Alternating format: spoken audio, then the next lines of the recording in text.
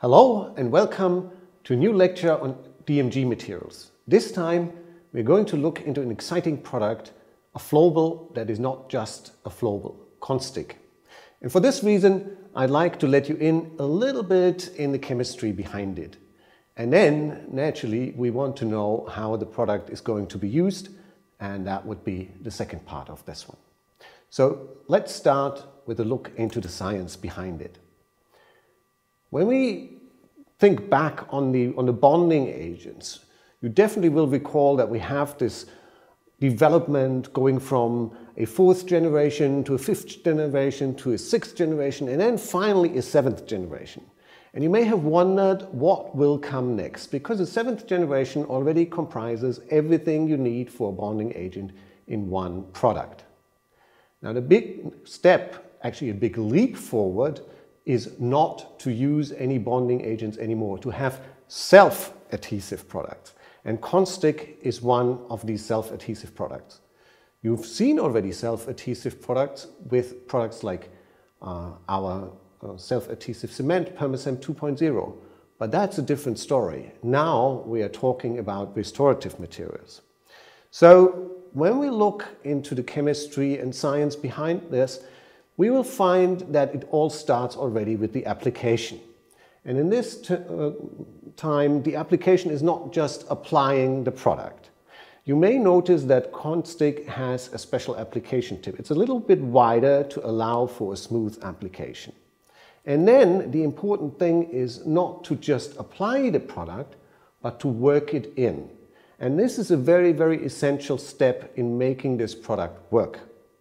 The reason behind this is this. We have these very special bonding monomers that promote the adhesion. And it basically consists of three parts. There's the part on your right where you have a thing that looks like this. If you compare that to the picture below, this is phosphoric acid. So phosphoric acid, if we put this over this, you'll notice, okay, it has sort of a modified phosphoric acid. And this part will do the etching and it will do part of the bonding. And we have a linker, and at the end of the linker we have something with a double bond that it used to incorporate it into the cured material. Now, why do we need to mix this so properly? Imagine in this pot the coffee beans to be magnetic particles that you want to attach to the outside of your pot. That would be the tooth structure. And obviously, because this is a sort of a cake, the dough is pretty viscous. So it's not allowing these coffee beans to immediately go where they want to go, to the surface and do their job, but now you have to help them. And you have to help them by stirring. When you stir them, you mix up the parts that are in the middle, get them into contact with the outside, and this is exactly what is necessary to bring as many as you can of these reactive molecules to attach to the tooth structure. What's also important in this context is that you don't want a totally dry field. I don't know if you as a kid had these pop rocks, but if you listen to the pop rocks in the packaging, nothing is fizzing, nothing is happening, and that is because they are lacking one important ingredient, and one important ingredient is water. If you have water, this will promote the acid etching and the attachment to the tooth structure. Second thing that you're already used to with products like that is that you don't want eugenol in this. But that's normally more a problem with cements rather than with restorative materials.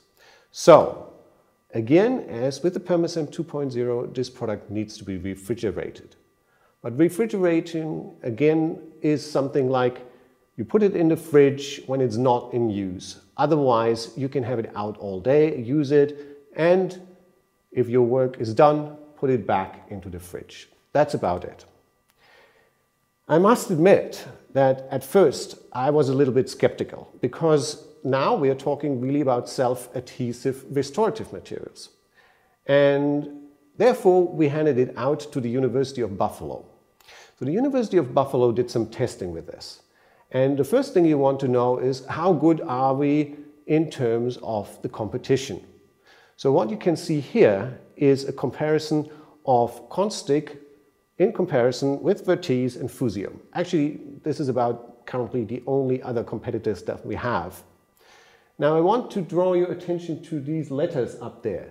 So there's A's and B's. The A means anything with the letter A has statistically the same performance. Anything with the letter B has statistically the same performance. So what we can see is that in dentin we already have a better bond strength compared with Vertice and Fusio.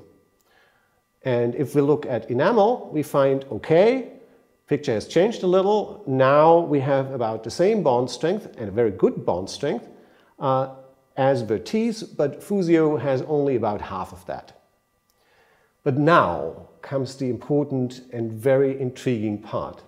And this time we are not comparing against the competition, we are comparing how does Constic perform in comparison with a regular flowable that is used with a bonding agent. So this is the results.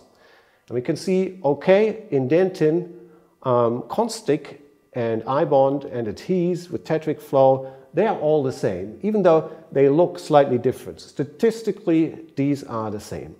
And we have the same picture when we go into enamel. And that is really the surprising thing, that we can perform a very high bond strength with Constic on enamel and on dentin, that it is better than the competition of normal or other self-adhesive restoratives, and it performs at the same level as a bonded flowable in a regular bonding procedure. So this is very, very, very intriguing and astonishing. We have very good radiopacity of about 160%, so that allows you to see Constic very clearly on your X-ray. And we got 6 shades.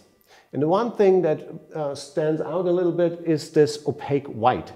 And as you can see, this opaque white is really opaque, so you can use that to cover up any irregularities and things that you want not to shine through your restoration.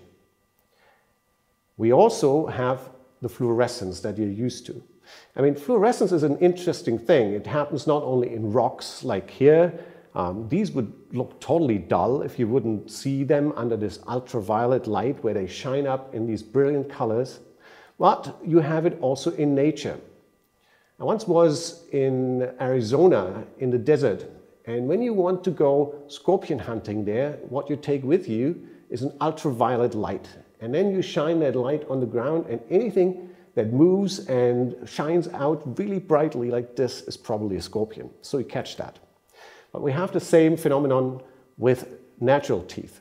So if we have natural teeth, you can, without fluorescence, clearly distinguish this is a restoration, this is not a normal tooth. But with a proper fluorescence, and we are very good at matching that, you don't see anything, it just looks like the natural tooth.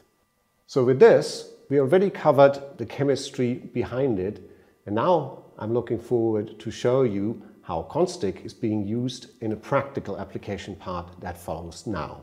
So when we're talking about practical use, it's very important to visualize the indication scope. So Constic is indicated for the small class 1 and 2 restorations.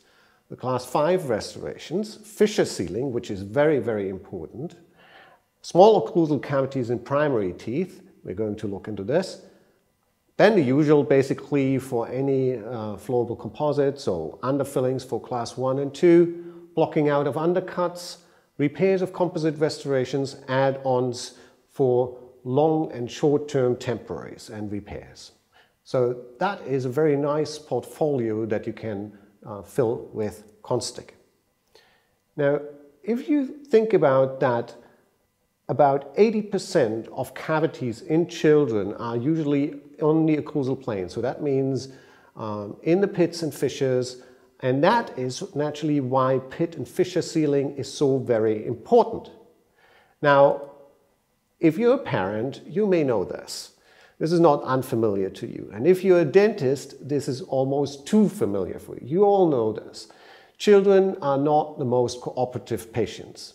So anything in terms of dentistry you want to do with children should be quick and hassle-free.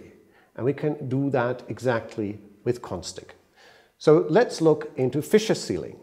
The important thing is to apply the product and then to work it into the tooth structure. And to enable you to do this more efficiently, this brush is not just a plain brush. It has a cut-off tip that allows you to bring it deeper into the fissure and to get a better adhesion by working it into that fissure. And naturally, the surface should be slightly moist. And that's it. So this is a great product, not only for the kids, but also for the practitioners. And that is the fissure sealing. So what about class 1s in the fissure and on the top of the surface of the tooth? So this is an old amalgam. We want to remove that and replace it with a composite restoration. So amalgam has been removed. First layer is applied, and again it's always the same thing. You apply that layer, then you work it in with the brush thoroughly into the tooth structure. And after you've done that, you light cure, and now you can place the restorative, the Constic, in increments of about 2 millimeters, and then do the usual thing. You remove excess, you shape it, you light cure it, and then you will polish it. And that's about it. It's very simple. After that polishing step, you'll find nice occlusion, everything is fine, the kid is happy, and the dentist is happy. And we can do this so simply because Constic encompasses all these necessary and very intriguing and important steps. The etching step, the bonding step, and the filling step into one product. And this is why when you're next looking for the restorative of your choice, maybe the only product you need is Constic. Thank you very much.